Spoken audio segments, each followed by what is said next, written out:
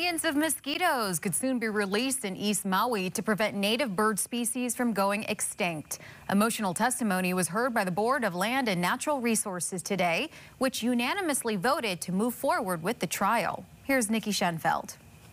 Experts say female mosquitoes have been transmitting avian malaria to Hawaii's native birds for decades, and now species are going extinct at alarming rates.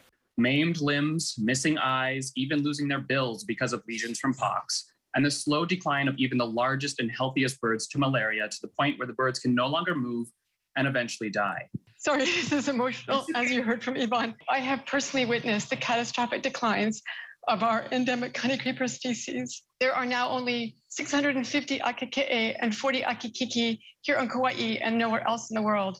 Discussions began in 2016. The plan? Release a different species of male mosquitoes into the wild, which would stop the female mosquitoes from reproducing and transmitting the disease to birds. And when two mosquitoes have an incompatible bacteria and they mate, they lay eggs and then they don't hatch. She says female mosquito rates could decline in weeks. These released mosquitoes would pose no risk to human health.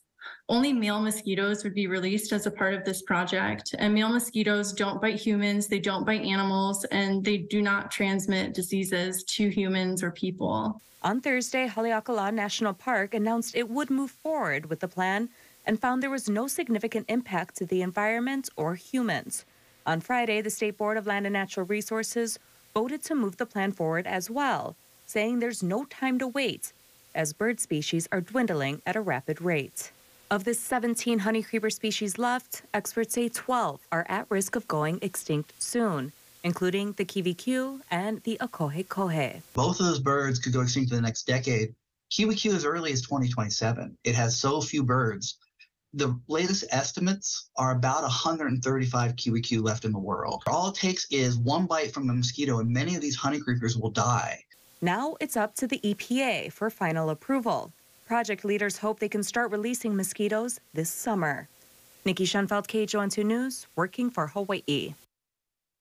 Happy Aloha Friday. Welcome to the weekend. Yeah, we made it. There's a big parade, of course, tomorrow in Kapolei. I want to go to Justin Cruz.